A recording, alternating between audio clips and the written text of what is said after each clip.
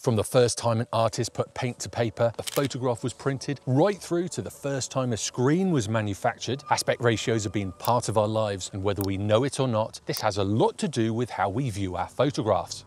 Now, there's one aspect ratio that's almost perfect for landscape photography that the internet hates. Can you guess which one it is?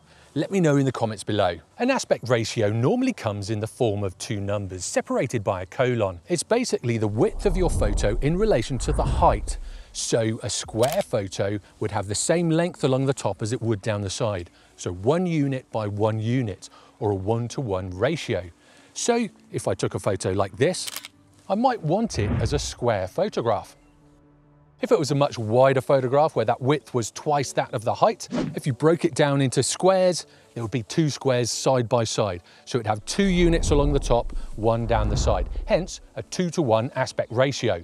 So what about computer monitors and TVs? Well, currently they have an aspect ratio of 16:9.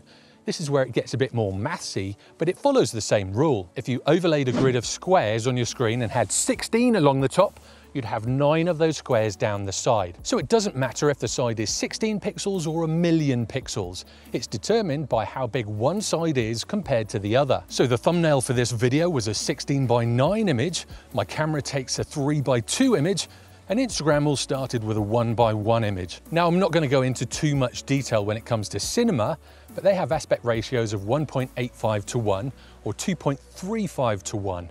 And this is why sometimes when you watch a movie at home, you'll have black strips along the top and the bottom.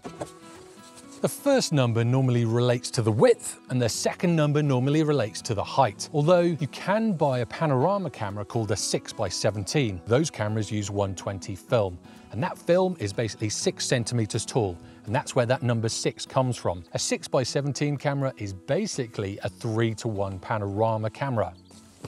Now, a 3:2 photo will be longer along the top than down the side, whereas a 2:3 image will be shorter along the top than down the side. So that's the 2 and this is the 3.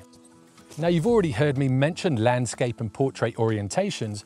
These just get their names from those genres of photography. Landscapes are normally big and wide, hence you hold the camera in a horizontal position, whereas with portraits, people are normally standing up, so you get your camera in a vertical position and the photograph is taller than it is wide. Now, camera sensors also have an aspect ratio, and I've mentioned sensors already. These are normally 3:2 in full-frame cameras and most crop-sensored cameras, although there are some exceptions. Now, my A7 IV has a pixel count of 7008 by 4672. It's quite a random set of numbers, but then if you divide 4672 by 7008, you get 0.66, which is basically 66%, which is basically 2/3. Hence 3:2 aspect ratio. Most modern cameras have different options for aspect ratios, and this will show them on the back of your camera. If you shoot JPEGs, these will be final and saved in that aspect ratio. But if you shoot RAW files, this is just an overlay that you can change later when editing. Now, if you're old enough to remember photo prints, you'll remember that they came in a 6:4 format. This was basically the size in inches, 6 inches by 4 inches.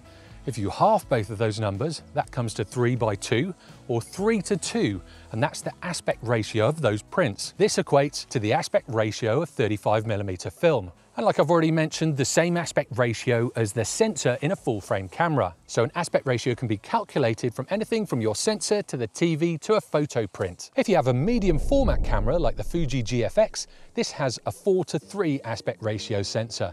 And this is a common aspect ratio for medium format cameras in general. So it's 4 units by 3 units, so slightly shorter and stockier than the full frame aspect ratio. This is a nice aspect ratio as it makes your photos look wider when you have it in the portrait orientation. I'll often crop my portrait oriented photos down to this as it just seems to be a little bit more pleasing to my eye.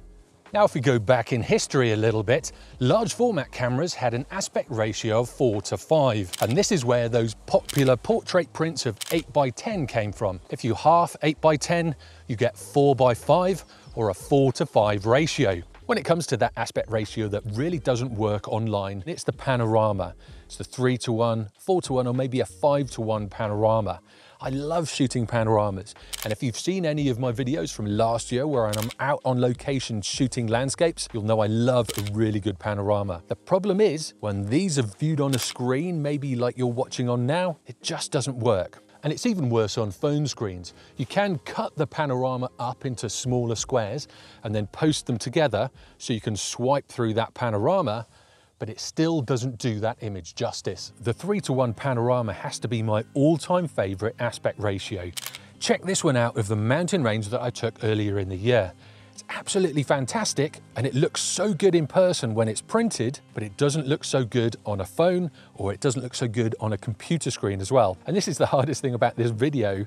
I'm trying to show you how good these panoramas can actually be on a format that really doesn't show them off that well. I actually love shooting panoramas so much that I've been looking into getting a 6x17 camera, which is basically that 3:1 format. I'd love it if one of the manufacturers actually made a sensor in that shape, but they don't. Well, not that I know of one anyway. If you know of one, let me know in the comments below. Now, the reason that panorama digital cameras don't exist is because of Photoshop. It's so easy to take 10 photographs or however many photographs and stitch them together into one big panorama. However, that makes it really hard when you're shooting in the field and you want to see what you've taken before you go home. You don't have that option, and you have to kind of envisage what that image might look like when you do get home and when you do start editing. The reason I love this aspect ratio is because of how it prints and how it looks when it's hung on the wall.